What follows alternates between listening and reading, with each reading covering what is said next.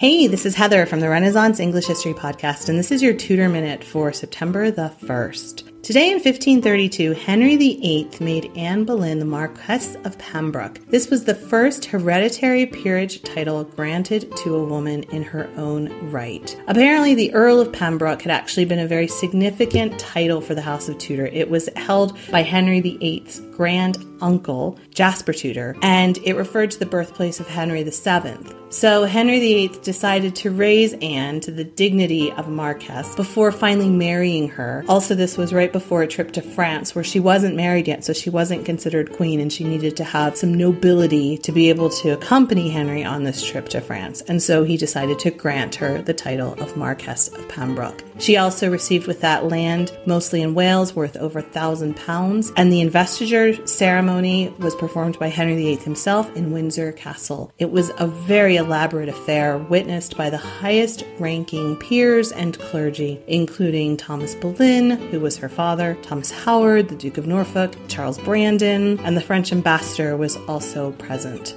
The Bishop of Winchester read the patent of creation while Anne knelt before the king, who then invested her with the robe of estate and the charters of creation and of the lands. So today, in 1532, Anne Boleyn becomes nobility in her own right. That's your Tudor Minute. Remember, you can dive deeper into life in 16th century England through the Renaissance English History Podcast at englandcast.com.